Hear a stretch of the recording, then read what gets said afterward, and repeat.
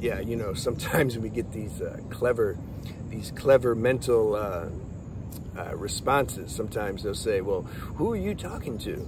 You know, like you're sharing, like, who are you? You know, the non-duals, and you know, that's a good meditation, but not for the mind. The mind's like stupid. How's the mind going to understand existential things?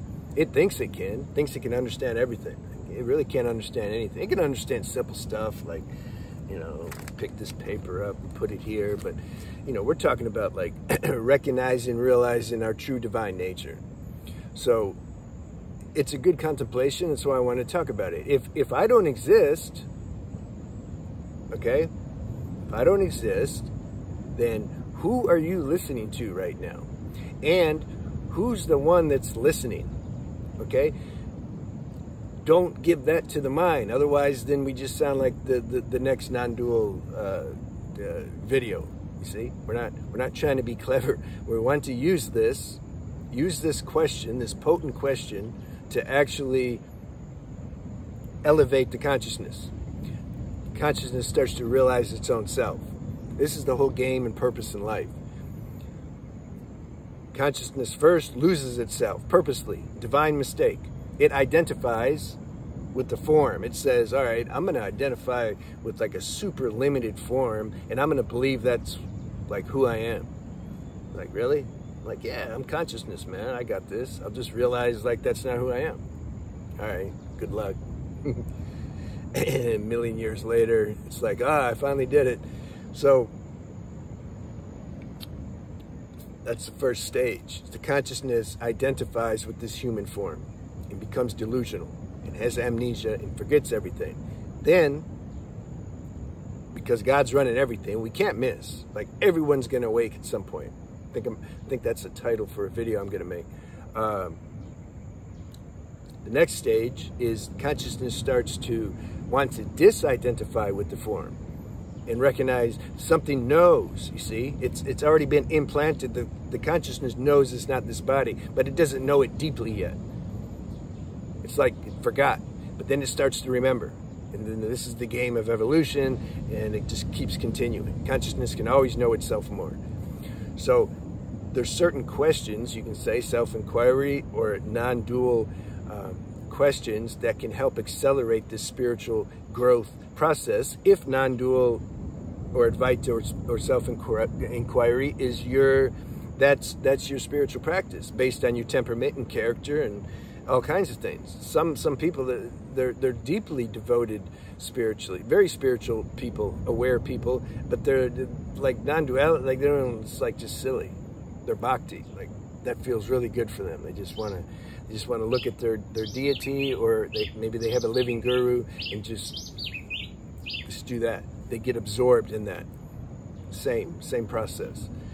But we're more Vata type, more intellectual, more knowledge type. So we like non-duality and self-inquiry. You can't choose this stuff. It's already been downloaded. It's just a matter of discovering it. So when we say this question, who, if I don't exist, who are you listening to?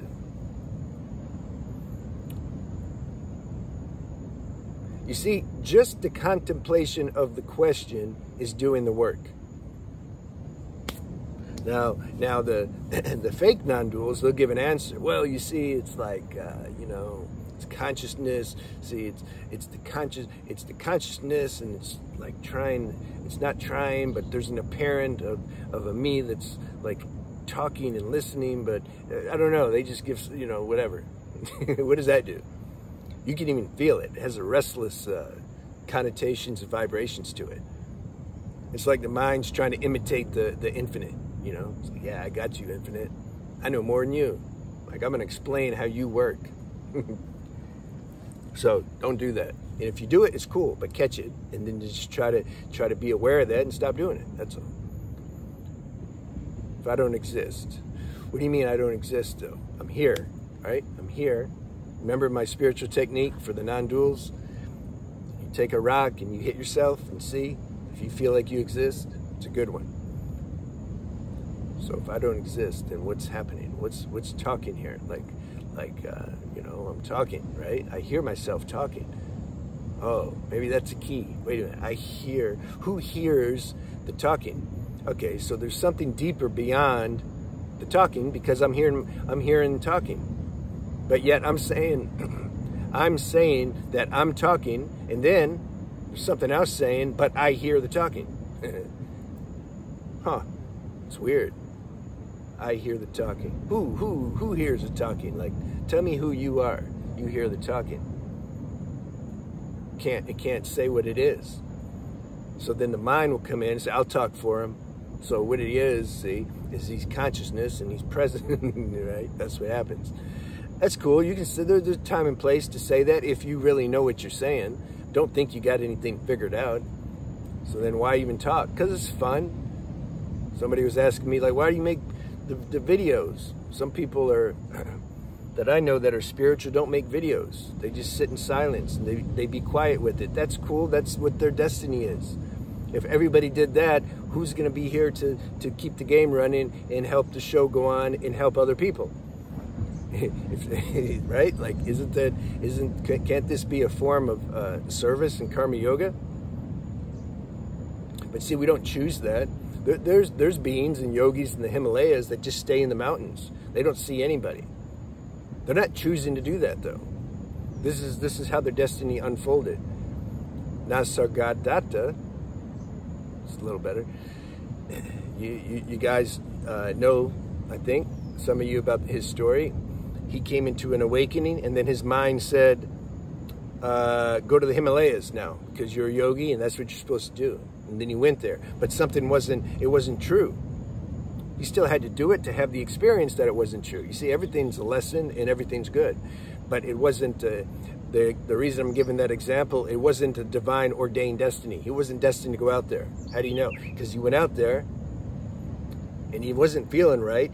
He's like, kind of like, why am I here? But that was in the background. He wasn't listening to that too much. So then God manifests as another high-level yogi that meets him. He says, why are you out here, man? He says, well, I'm awake. Like, what do you mean? This is what you do. You go to the Himalayas, and that's what you do. And the guy's like, nah, it's not like that. You don't have to. Maybe some people, yeah, but you, like, it doesn't look like you belong here, you know? I'm paraphrasing. You should go back. You got a family. Go back to Bombay and sell your beedies and cigarettes and smoke them and have fun and give lectures. And Nasargadatta's like, yeah, that is better. I miss my cigarettes. So then he goes back and he chills. He's happy. So, but there's some yogis who do. They sit in a cave. That's what they're supposed to do. They didn't choose. They didn't say, oh, the world's so stupid. Nobody understands me. And there's no need to talk or anything, so I'm out. No, destiny put them there, put them in the cave, and they enjoy their life because they're supposed to be there, and they're emanating the vibrations on cosmic level that we can't perceive so tangibly. You see? Did I veer off? Maybe a little. So if I don't exist, there is an existence of something, though, right? Something has to admit that. That's why some of these Vita teachers, consciousness don't exist, nothing, Those that listen to that, well, you probably won't be here, but if you are, does that make you feel good? It only can make the mind and ego feel good. Why? Because then the mind and ego thinks it found the secret to life. It's like, yeah, I got it. I mastered it. I conquered it. I know now that nothing exists. You see, everybody's mind is trying to do their awakening, and it just doesn't work. It's the total opposite. Life is opposite for most things. It's when you just give it up. You just give the mind, I don't know anything. Like you say, I don't know anything. I can honestly say that right now, and I mean it. I don't know anything. Well, why? Because I'm not, like, knowing what I'm saying. I'm speaking spontaneously. It's flowing like this. I enjoy it, but I'm not thinking like, oh, I know something. No, this is the play I'm sharing, and I don't know. I don't know. See, there you go. I don't know. So contemplate that question. It's a good one. It's a good meditation. And be aware when the mind comes in and starts trying to understand it and trying to give an answer. When you say, I don't exist. What does that mean? Or do I really exist? Like, what is that? Just don't think about it. Just put the question and let the question do the work. And then tell me what you find. I want to know. All right, see you.